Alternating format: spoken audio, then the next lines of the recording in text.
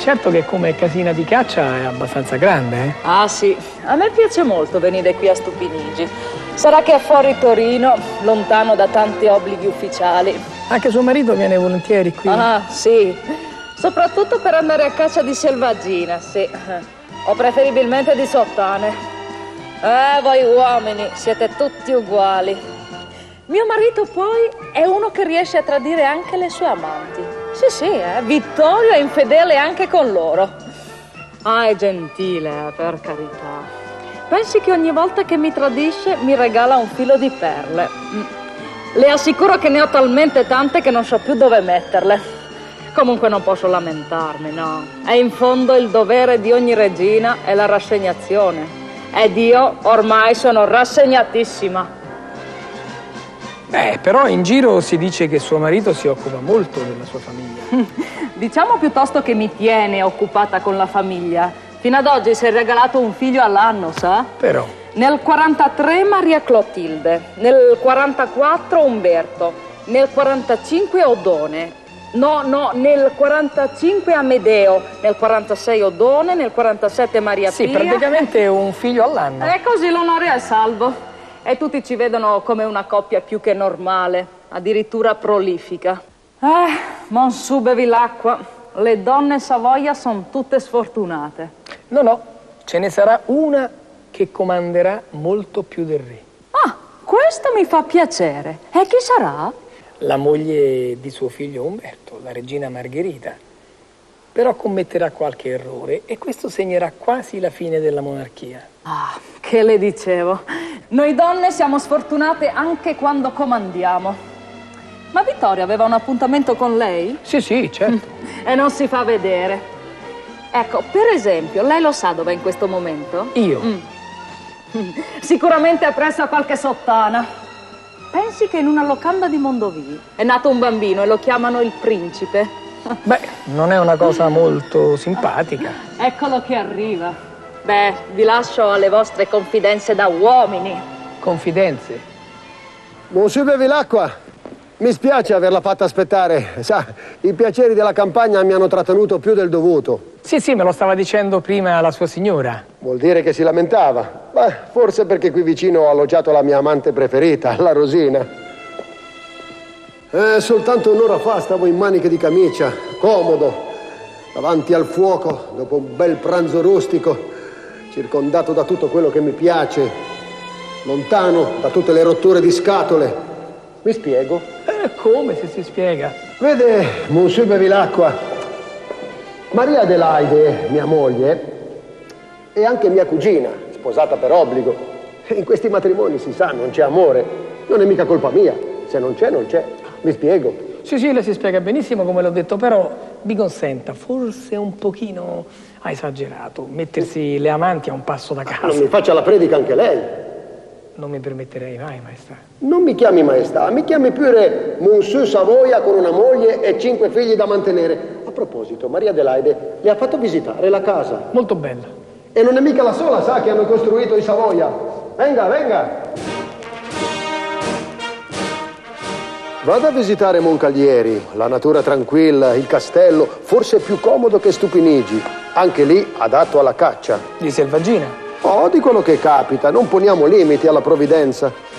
E un altro capolavoro di Casa Savoia è il Castello del Valentino, più vicino alla città, ma piacevole come una residenza di campagna.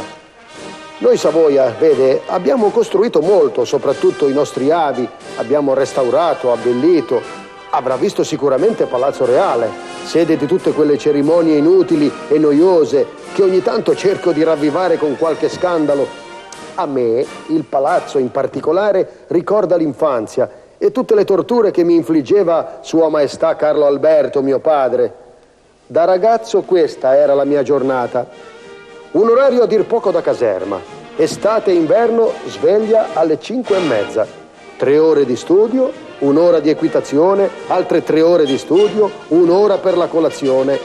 A seguire scherma e ginnastica, altre 3 ore di studio, mezz'ora per il pranzo e per una visita alla regina madre e mezz'ora per le preghiere. È finito. È finita la giornata e è finito anche il piccolo Vittorio Emanuele. Beh, certo che con tutte quelle ore di studio, lei minimo minimo dovrebbe essere uno scienziato. Boh, neanche per idea. Ho sempre fatto finta di studiare. Pensi che mio padre, per costringermi a mettere più impegno nello studio, mi fece persino firmare una carta da un notaio. A me, al figlio. Non mi ha mai voluto bene il re. Mai una carezza, mai una parola gentile. Ha sempre preferito mio fratello Ferdinando.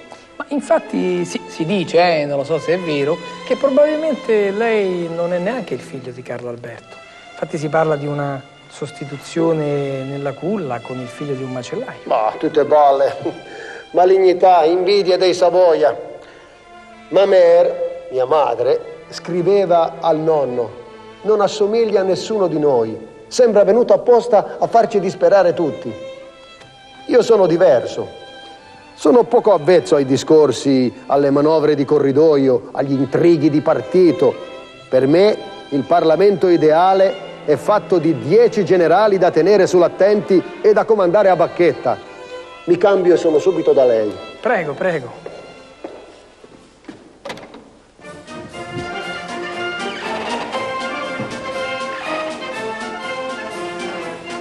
Sono Federico. Fa piacere. Questa è l'arma. Alla prima occasione dovrai agire. Agire, l'arma, ma se la riprende, ma lei è un pazzo esaltato. Ma Facciamo i furbi. Tu vieni da Roma, no? I furbi? Allora? Ti sei presentato per il posto di guardia caccia per uccidere il re. Guardia caccia, io uccidere il re? Ma lasci, ma questa è roba da pazzi, ma la sta scherzando lei? E io adesso che faccio? Ma si arrangi, ma che ne so io? Ma uccidere il re.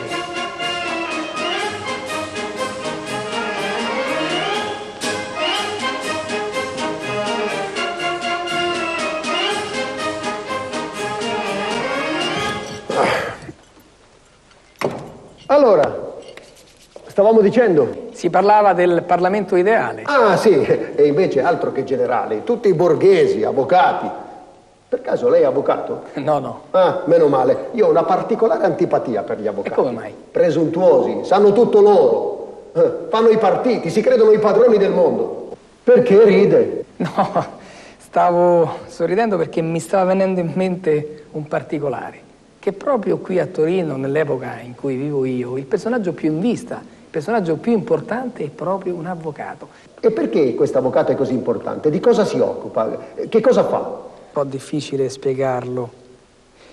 Sì, ecco, fa delle carrozze, produce carrozze. E quante ce ne sono? Non sono mica molti quelli che possono permettersi una carrozza. No, ma adesso i tempi sono cambiati. Le carrozze ce l'hanno un po' tutti. Poi lui produce delle carrozze un pochino particolari. Sono delle carrozze a motore. Anch'io viaggio su una carrozza sua. Chiudiamo qui il discorso che è meglio. Un avvocato, pensa te, roba da cambiare il corso della storia. Ma si può sapere che mestiere fa lei? E il giornalista? Ah, bene, di male in peggio. Ecco un'altra categoria che non sopporto. Me lo doveva dire prima, sa? Ma scusi, solitamente le interviste le fanno i giornalisti. Ma che ne so io, che vuole che ne sappia? Pensate, uno viene qui a riposarsi e perde la giornata. Roba da matti, sai. Un giornalista che poi va in giro a dire quello che gli pare. Non ho mica tempo da perdere io. Ho anche rinunciato alla rosina.